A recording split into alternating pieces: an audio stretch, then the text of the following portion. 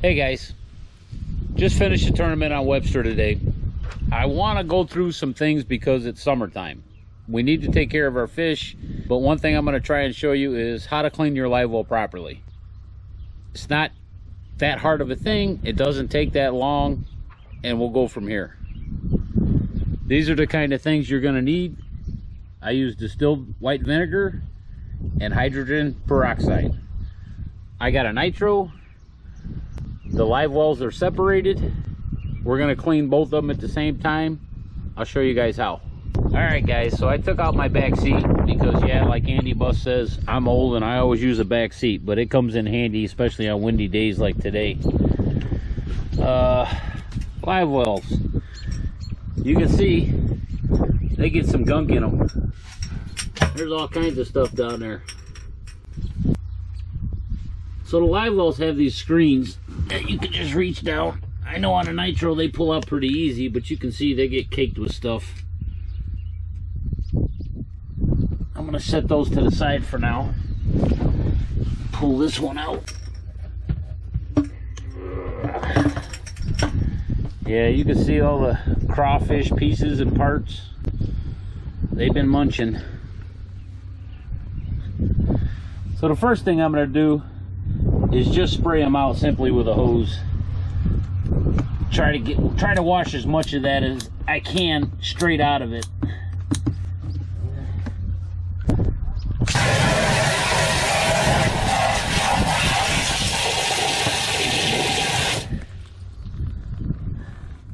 I like to spray off the screens with the aerators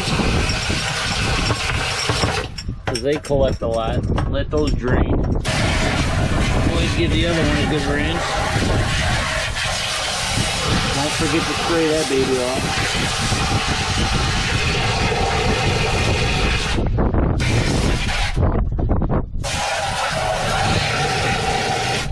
As you can see, we're not draining real well, so I'm gonna put this in there and just shoot it straight down.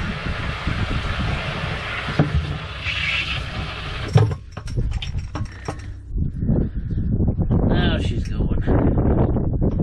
That stuff will clog a line up in a hurry. You figure crawfish pieces, minnows, sometimes baits, pieces of plastic, whatever them fish eat are going in there.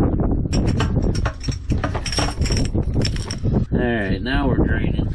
Alright, they don't look too bad right now. But the problem is, with all that stuff in there, you get a lot of bacteria buildup. And a way to keep these fish healthy is get rid of that bacteria, and I'll show you how. First thing we're going to do is just close these live wells and then fill them up with water.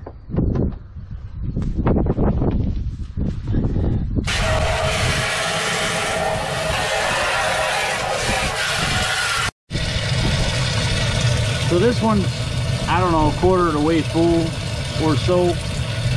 I'm going to go ahead and add one whole bottle of hydrogen peroxide.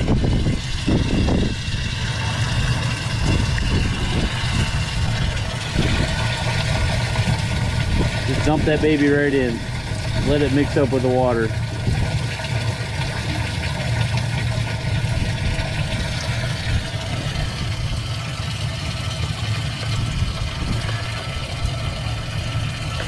I'm going to put in a half gallon of vinegar.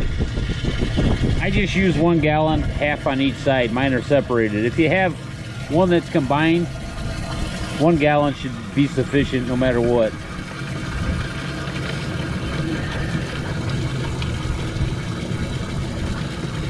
You can see she's starting to bubble. That means it's cleaning.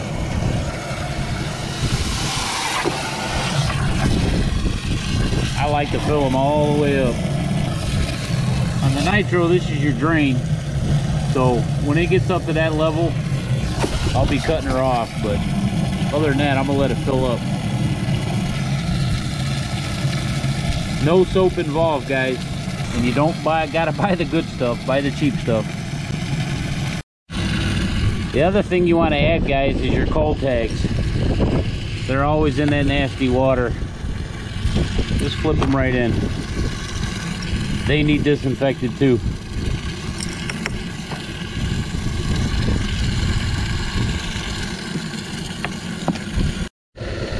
So you guys know hydrogen peroxide, what it does when it reaches bad stuff. Look at them bubbles. I'm gonna go ahead and turn on the aerator system and go through all of that also. I'm gonna let it run for about a half hour.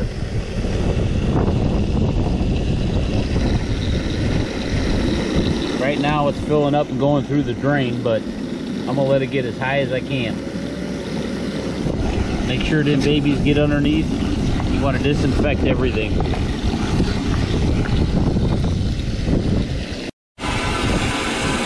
So you can see how the bubbles are starting to slow down. That means you're cleaning, guys. Getting rid of all that yuck.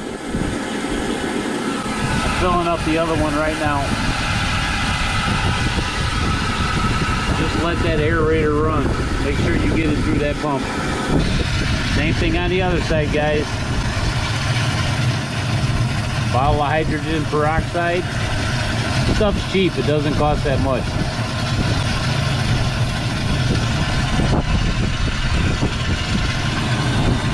And the rest of the vinegar. And then we'll see the happiness start.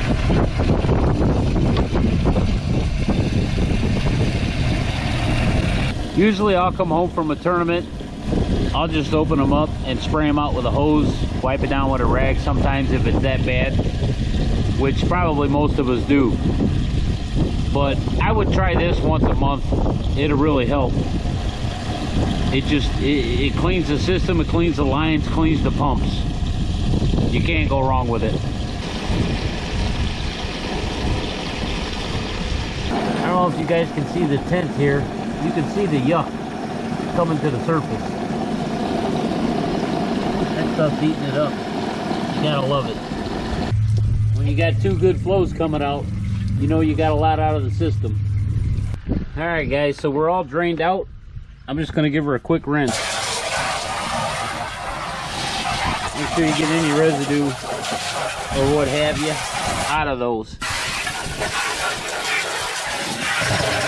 Make sure you wash your screens, your cold tags, all that good stuff. Get it all. So you can see all the little pieces. There's no telling what comes out of them live wells, guys. I appreciate you guys watching.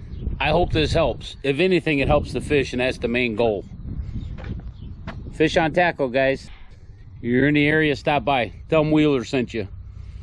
We'll see you out there.